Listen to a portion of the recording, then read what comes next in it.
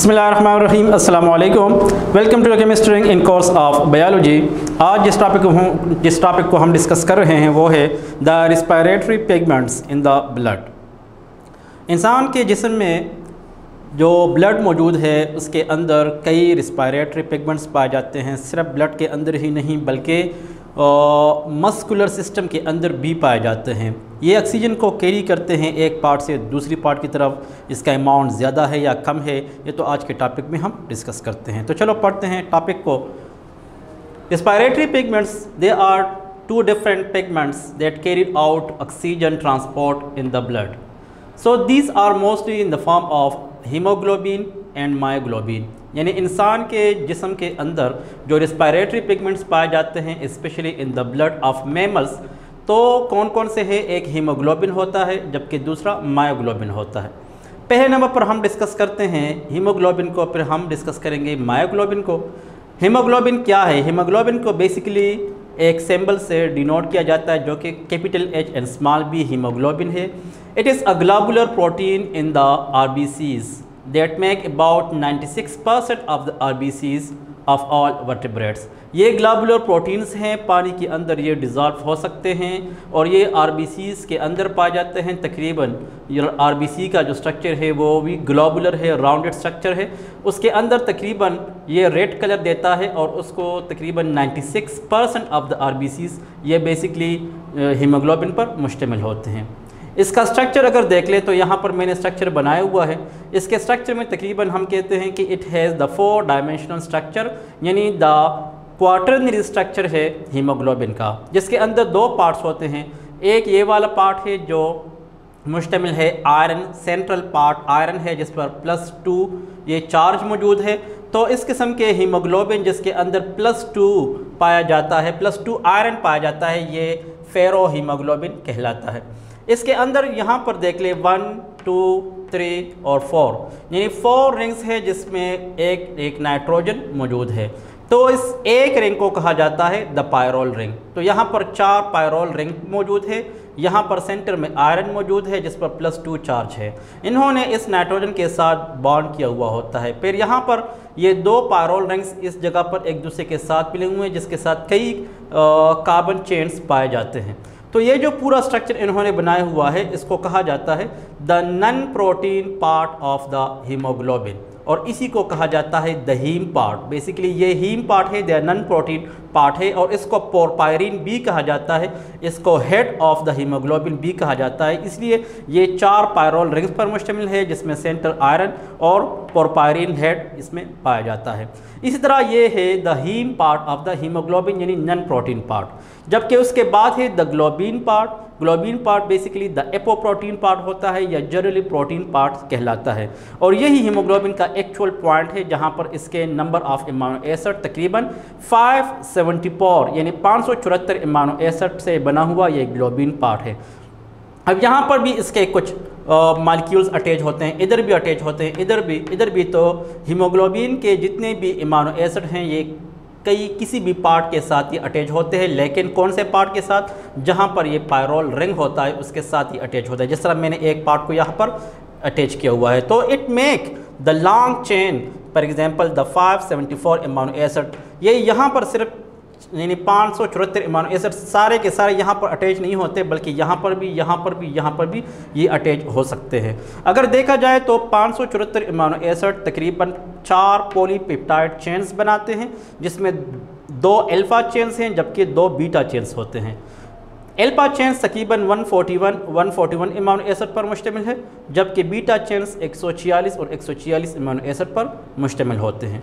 ये RBC का एक स्ट्रक्चर है, राउंडेड स्ट्रक्चर। उसके अंदर जो ये हीमोग्लोबिन पाया जाता है, यही हीमोग्लोबिन बेसिकली ये RBC का तकरीबन 96% पार्ट है और इसको रेड कलर देता है, जिस तरह कि मैंने डायग्राम में मेंशन किया हुआ है। अगर देखा जाए कि एक हीमोग्लोबिन कितनी ऑक्सीजन को कैरी करता है तो it depend upon the structure of the haemoglobin. यानी 1 haemoglobin carrying about 4 oxygen, therefore it is a tetrameric haemoglobin, it is a tetrameric, it has a red colour, और इसी को कहा जाता है the oxygen carrying capacity of the haemoglobin. यानी यहाँ पर इसके 4 पार्ट्स के साथ 4 ऑक्सीजन अटैच हो सकते हैं, जिसकी वजह से ये टेट्रामेरिक कहलाता है, और इसकी जो ऑक्सीजन कैरिंग कैपेसिटी है वो भी इसके स्ट्रक्चर पर इन्हिसार करती है। इसी तरह अगर इसका मॉलिक्यूलर वेट देखा जाए तो तकरीबन 64,500 डाल्टन्स पर मुश्तमिल है, यानी इसका मॉलिक्यूलर वेट है, या बेसिकली 64.5 किलो डाल्टन्स इसका मॉलिक्यूलर वेट कहलाता है। इसके बाद हम डिस्कस करते हैं द मायोग्लोबिन। मायोग्लोबिन क्या चीज़ है? मायोग्लोबिन है, इसको MB से डिनोट किया जाता है, और ये कहाँ पर होता है? आकरेंस, it has a globular structure, ये भी हीमोग्लोबिन की तरह ग्लोबुलर स्ट्रक्चर में ये होते हैं। It is about 5 to 10% present in all muscles accept smooth muscles. अगर देखा जाए तो तकरीबन तमाम सेल्स के साइटोप्लाज्म के अंदर ये तकरीबन 5 से लेकर ये 10% पाए जाते हैं, लेकिन कौन से सेल्स? Specially the muscles. लेकिन मसल्स में कौन कौन से मसल्स? कार्डियक मसल्स, उसके साथ साथ स्केलेटल मसल्स उसमें पाए जाते हैं, जबकि ये स्मूथ मसल्स के यहाँ ये एब्सेंट होते हैं। लेकिन एक बात मैं यहाँ पर कहता चलूँ कि after injury it comes to the blood, अगर ये मसल्स इंजर्ड हो जाते हैं किसी एक्सीडेंट की वजह से, तो ये मायोग्लोबिन ये पे ब्लड का रुख कर लेते हैं। अगर इसका स्ट्रक्चर देखा जाए तो हीमोग्लोबिन की निस्बत इसका स्ट्रक्चर ये है 3 डायमेंशनल स्ट्रक्चर या टर्शियरी स्ट्रक्चर ये कहलाता है, जो कि थोड़ा सा डिफरेंट है हीमोग्लोबिन से। हीमोग्लोबिन की तरह इसके भी 2 पार्ट्स होते हैं, एक मायो पार्ट है या फेरी हीम पार्ट कहलाता है। फॉर एग्जाम्पल ये पार्ट क्या है? ये इस तरह के एक पायरोल रिंग, दूसरा, तीसरा, चौथा, ये भी 4 पायरोल रिंग से बना हुआ होता है। सेंटर में इसका आयरन मौजूद है और आयरन पर +3 चार्ज होता है। इसी वजह से इस आयरन की बुनियाद पर इसको कहा जाता है द फेरी हीमोग्लोबिन पार्ट, यानी फेरी हीम पार्ट, ग्लोबिन पार्ट, जबकि ये वाला पार्ट है जो यहाँ पर एक लाइन में मैंने मेंशन किया हुआ है। तो this haemoglobin this haem part is the non protein part of the myoglobin, जबकि इसका जो प्रोटीन पार्ट है basically the protein part is the globin part which is called as the apoprotein part. अब देखना है कि ये एपोप्रोटीन पार्ट बेसिकली ये क्या चीज़ है?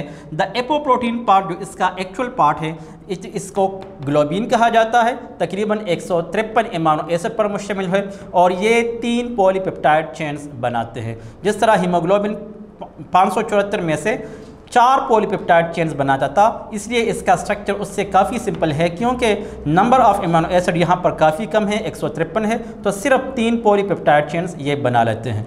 और अगर इसकी ऑक्सीजन कैरिंग कैपेसिटी देखी जाए तो यहाँ पर एक मायोग्लोबिन तकरीबन ये कैरी करता है सिर्फ 1 ऑक्सीजन को, जिसकी वजह से इसका जो कंपोजिशन है ये मोनोमेरिक कहलाता है। इसका कलर भी रेड होता है, जबकि इसका मॉलिक्यूलर वेट ये होता है 17,000 डाल्टन्स या 17 के डाल्टन्स भी इसको कहा जाता है। ये मायोग्लोबिन अगर इसकी ऑक्सीजन कैरिंग कैपेसिटी देखी जाए तो हीमोग्लोबिन की निस्बत इसकी carrying capacity, oxygen carrying capacity ये कम होती है, जो कि डिपेंड करती है इसके हीम पार्ट पर, जबकि इसके यहाँ जितने भी अमीनो एसिड के चेन्स होते हैं तो तकरीबन 3 पॉलीपेप्टाइड चेन्स इसके यहाँ पाए जाते हैं, ये मैंने यहाँ पर बताया है, जिसकी वजह से इसका जो कंपोजिशन या स्ट्रक्चर है ये थोड़ा बदल है हीमोग्लोबिन की वजह से और आयरन की वजह से, और हीमोग्लोबिन की स्ट्रक्चर की निस्बत ये काफ़ी डिफरेंट है। यहाँ पर इसको देख लें कि मायोग्लोबिन करता क्या है। एक तो ये है कि ये ऑक्सीजन का ट्रांसपोर्ट करता है, जबकि दूसरे नंबर पर ये ऑक्सीजन का स्टोरेज भी करता है। ये मसल सेल है, मसल सेल्स के अंदर माइटोकॉन्ड्रिया के नंबरात यानी 1 दर्जन से लेकर 1000 तक ये हो सकते हैं, जो डिपेंड करते हैं उस मसल्स के एक्टिविटी पर।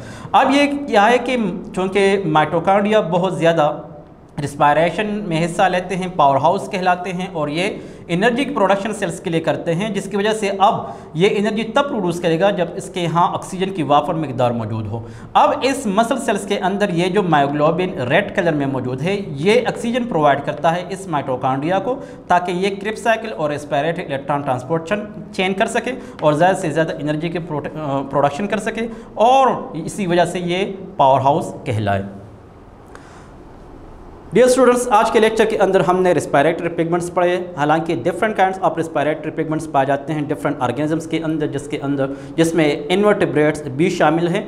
तो आज के लेक्चर के अंदर सिर्फ हमने हीमोग्लोबिन और मायोग्लोबिन को पढ़ लिया, उसका स्ट्रक्चर भी पढ़ लिया और उसके हवाले से हमने डिटेल पढ़ लिया। उम्मीद है कि आज के लेक्चर को आप बेहतर समझे होंगे। Thank you.